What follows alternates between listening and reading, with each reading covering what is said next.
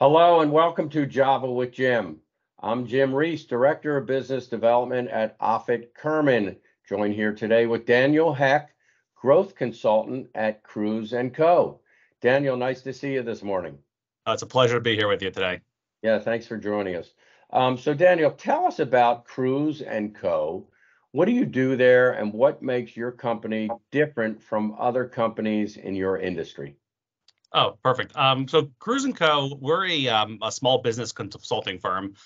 So we do a lot of work with businesses anywhere between 1 million to 100 million in revenue.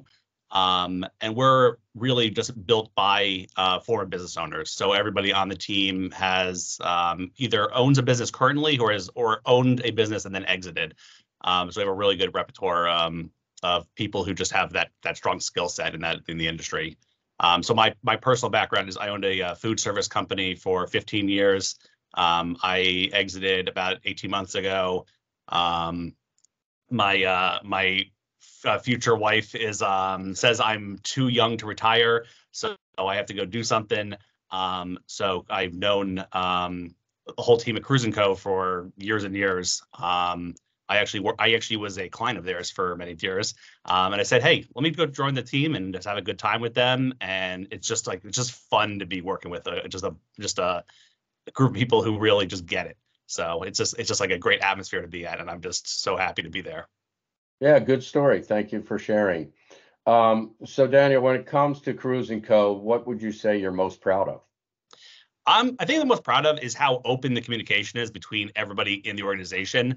I obviously worked with a lot of businesses on the consulting side over the years, and then even in my own organization, and getting people to open up and really talk about the difficult conversations is tough. But it's nice that everyone in this group just comes at it, and we're willing to just kind of like put everything on the table, and we kind of put our egos aside and are really willing to dig into the things that most people don't want to dig into. So I like that. I like that we're really open with each other.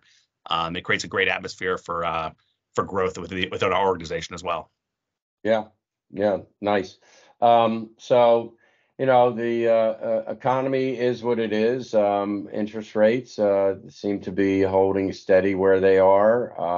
The labor market is still very tight. So I'm sure all of those outside forces are keeping you and Cruise & Co. busy. What do the next 6 months look like for you guys?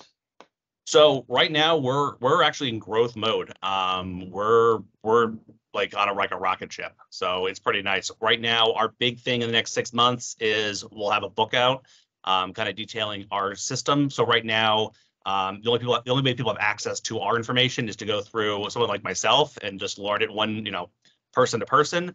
So everything's getting documented into an actual like manual, so anybody can access that information and run with it. So we're really excited about kind of rolling that out and sometime in the next 6 months or so. Sounds nice. Sounds like a roadmap, maybe something like that for success. It's going to be just a good manual about how to operate a business. It's got everything in there. There's a lot of material out there in the world that already kind of exists in this frame. We're just hoping we can present it in a more practical manner for business owners. Great, exciting. All right, so Daniel, what do most people watching this video not know about you? My fun fact about myself is that I'm currently trying to visit the state high point in all 50 states. So I've done about 27 of them, I want to say. So I'm working through the list. Some of the states are a lot easier than others. Delaware, obviously, one of the easiest. I did Florida a couple of weeks ago. That's more just having to drive to the middle of nowhere in the Panhandle. And we're working our way up to like Denali. So that one's going to be probably the end of the list. But yeah. And so what's the highest point so far? The highest one so far would be probably West Virginia. It might be that's a very misleading question too, because a lot of times you'll have a point. So actually, technically, the highest point I've been to is Nebraska. So that's where it's kind of misleading. But Nebraska, it's a field with like a lot of bison. So there's no hiking involved. You have to just basically drive to the middle of nowhere in Nebraska. But because it's near the Rockies, it's like at a really high elevation. So it's kind of, yeah. It's kind of Very interesting. I got to tell you, I've never heard of that one. So I'm not. That's for another conversation. How you came about that, but yeah. sounds like an interesting project for you.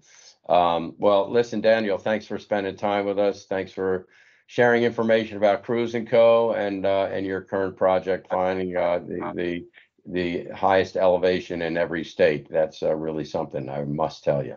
Very cool. And I hope to see you soon. All right. Appreciate it. Thank you so much. All right. Bye.